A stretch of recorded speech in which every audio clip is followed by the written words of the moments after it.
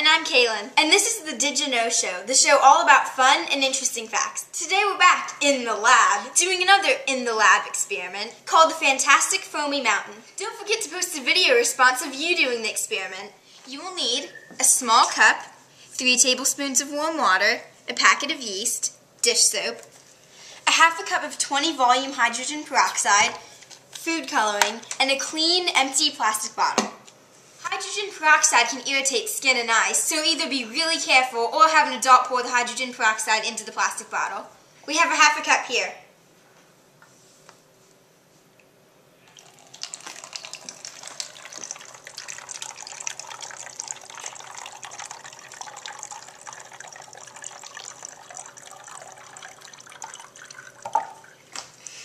Now add 8 drops of your favorite food coloring into the bottle. My favorite food coloring is green. 1, 2, 3, 4, 5, 6, 7, 8.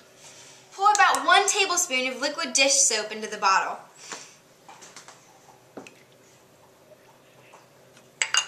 And then swish it around to stir it up.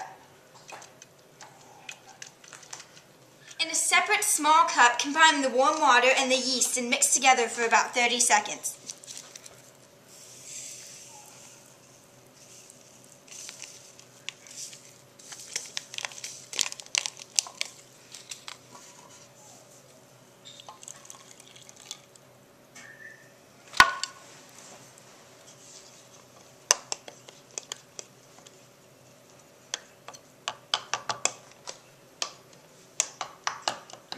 All together.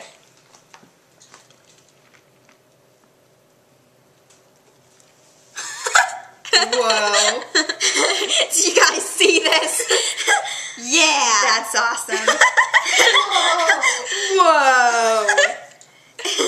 That is seriously awesome. Oh my gosh. It's like It looks like a giant foam ghost.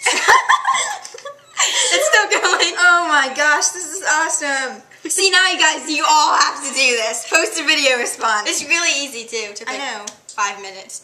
Now hurry and clean it up before your parents scream at you. So how did that work? The foam you made is special because each tiny bubble is filled with oxygen. Yeast acted as a catalyst, or helper, to remove the oxygen from the hydrogen peroxide. Since it did this very fast, it created lots and lots of bubbles. We noticed when we were cleaning it up that the bottle felt warm. This is because your experiment created an exothermic reaction. That means that it not only created foam, but it created heat too. Cool experiment, right?